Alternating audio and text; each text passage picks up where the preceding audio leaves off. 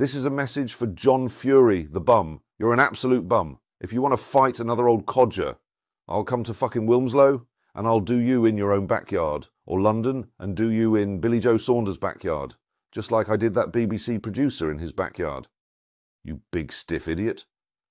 I've probably got the lungs of a 322-year-old chain smoker, and I'll still do you, John Fury, you bum.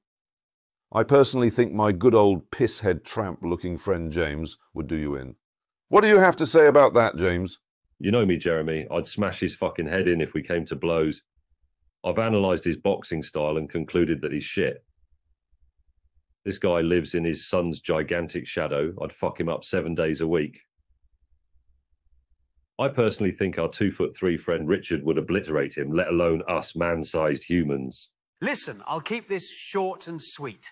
After a little analysis, I've concluded that John Fury wouldn't even have the smallest, tiniest, minuscule chance of inflicting the slightest bit of damage on me if we fought. Granted, there is probably only a very, very small chance of this fight happening, but if it did, that man would feel the wrath of a real bad man.